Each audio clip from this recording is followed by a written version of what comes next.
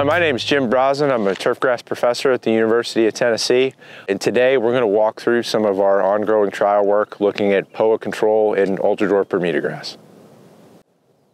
So when we think about controlling Poa in Ultradwarf Bermudagrass putting green, it's a pretty lengthy endeavor. You know, typically we're looking for protection from sometime in early September all the way through April of the following year. That can be a 200-day period or more. A thoughtful herbicide program can certainly help for that. In this video, we're going to walk through several different herbicide programs that have been tested at the University of Tennessee and highlight some strengths and weaknesses of each. The first plot that you can see here, this is a non-treated check plot. This is a Tiff Eagle Ultradwarf Bermudagrass surface with a heavy infestation of Poa annua. You can see the upright clump growth of the Poa annua intermixed with this Tiff Eagle as it's emerging from winter dormancy. Our second plot here, this is a plot that received 2 applications of Anderson's crabgrass and goosegrass control.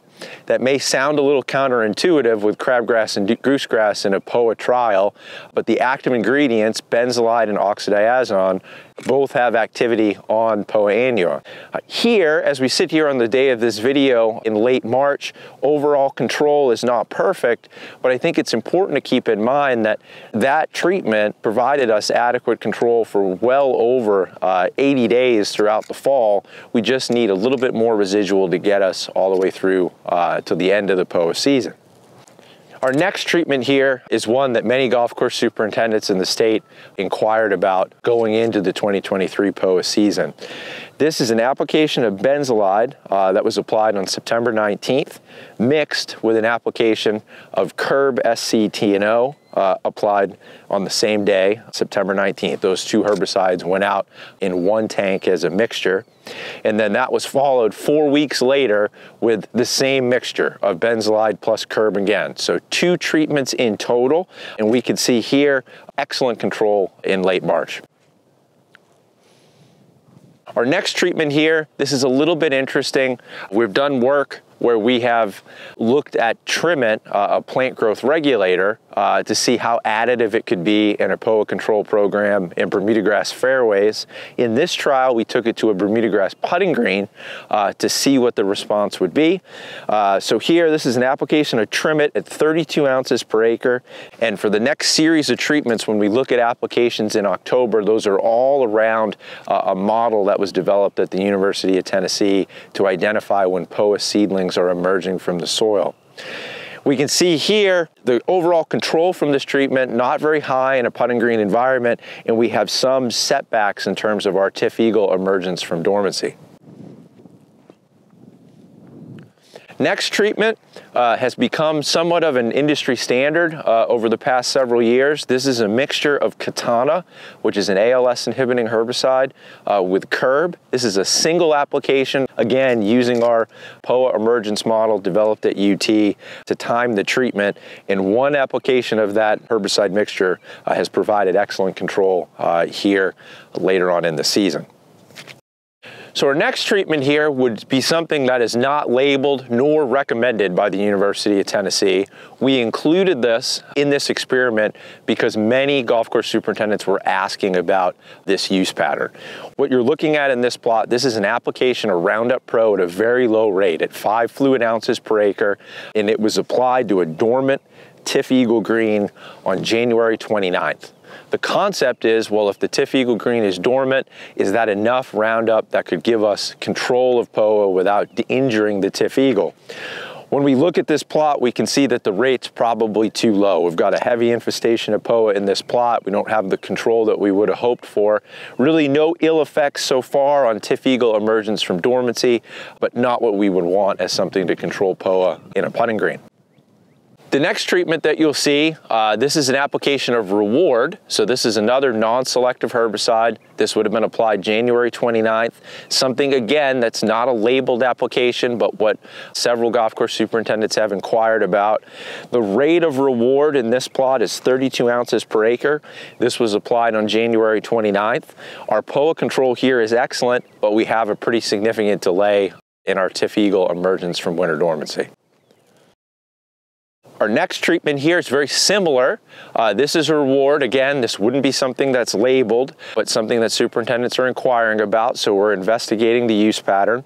And we can see our POA control from an January 29th application of reward, really high, but again, pretty detrimental to our Tiff eagle emergence from dormancy.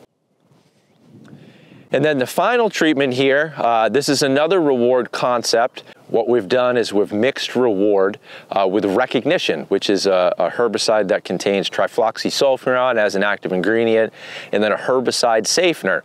As that product was developed, there were efforts looking at mixtures of recognition with other active ingredients, and we saw enhanced turf safety. So our concept was, could we mix this with reward and have enhanced turf safety to our Ultradwarf Bermudagrass in this experiment and still get POA control, knowing that reward has activity on POA, as does the trifloxysulfuron that's in recognition. We look from a control standpoint here in late March. Our control is excellent, but we don't have that safety piece we were hoping for. Our Tiff eagle emergence from dormancy is certainly not where we would want it to be. Now, next treatment kind of plays on that Roundup concept that we looked at in an earlier plot.